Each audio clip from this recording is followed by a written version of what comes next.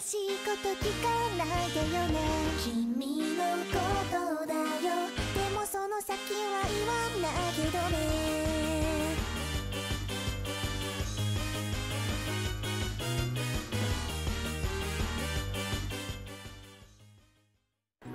Yo, this is Aura here. Today is my long overdue review of the Ozma60. This keyboard was a group buy created by Pegasus Studios, a local Indonesian studios and the makers behind the Ozma60. For disclaimer, I am not sponsored nor do I have any relations to Pegasus Studios when I bought this product. Without further ado, let's get into it. The Ozma60 is a simple 60% board that uses a top mount with a comparatively low price point for the value that it has. The group buy costed me around 2.9 million Indonesian rupiah or around 200 USD for it to be shipped to my house without any taxes or extra fees if you are in Indonesia, as import cost of boards in this hobby can really add to the cost. I'm a big fan of the final cost of the board being already encompassing all the taxes and imports required for it to be made. The kit comes without a PCB, but any 60% PCB with screw-in or clip-in mounting points will do the job for the Ozma60. Many examples of the PCB are the DC60 or the DYZ60, or any PCB that matches the layout of your choice for the keyboard kit. For this build, I will be using a DZ60 that I built with creamsicles.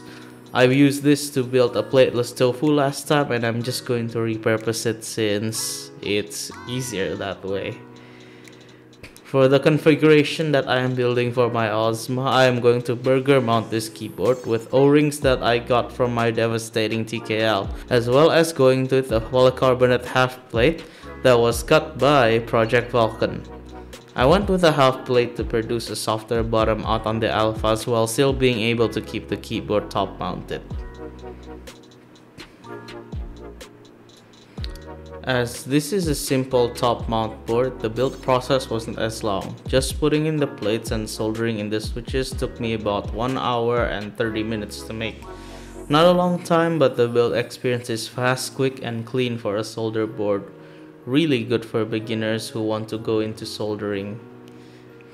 Going into details for the switches, it'll be creamsicles. These are made by combining a tangerine or JWK housing with a kale cream stem. For the sound profile and typing experience that I was looking for, I lubed and filmed the housings with 205G0 as well as the stem. Going plateless on the alpha has allowed me to have a softer bottom out, which is to my experience and preference too.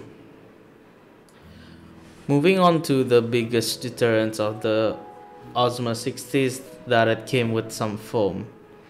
It's just preference, but personally I do not like foam, so I took it out.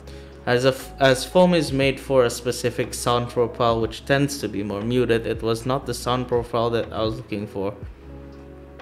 For me, providing foam in a kit as an inclusion means that the designer had this built with foam in mind, and other than resolving the issue with foam resolved through a design solution, they opted to include it for the PCB and for the case. This highly affects the sound and typing experience, but I guess as it is a mandatory inclusion, the designer must have had a stiff and overall muted typing experience in mind when designing this board.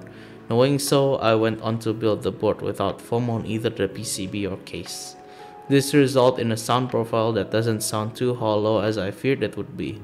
Good on the studio for avoiding the hollowing sound that plagues budget boards such as the Tofu. Another deterrent is the lack of mounting pillars present to use to align the top case and the bottom case.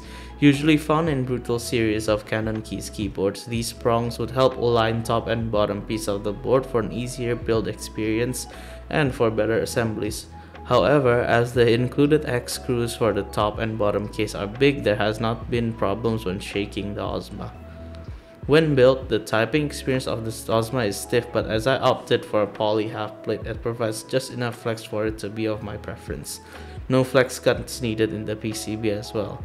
As it has 6 mounting points, the stiff typing experience would make it a good match for tactiles. I'll try to rebuild it with tactiles and check the overall experience later. As there are many innovations coming up in mechboard designs, the Ozma60 being a top mount provided a real introduction for people who are getting into the group buy phase and want a keyboard that is within budget but with a slight difference in design. If there are future iterations of the Ozma60 to be made, I would really love they remove the mounting point under the spacebar, added alignment pillars for a better experience, and provide options for half plates and full plates. For now, the price point of 200 USD or 240 with a PCB, I really can't complain with how much of a good deal this board actually is.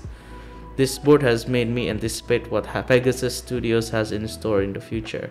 As of the filming of this video, if you are still in Indonesia and are willing to get the Ozma, a limited amount of extras are available in the links down below. Get them before they're gone.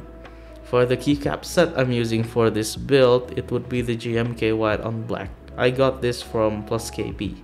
Special shoutouts to them for providing the flash group buy for this. Again, no sponsor, but join their Discord if you're looking for keyboard stuff that's not in Indo. Good folks and communities don't come often these days, so come on, join PlusKB. Links for Discords down below. And that is it for my review. I'll leave a typing test for the board as well as give you guys a really quick update on my current situation as of right now.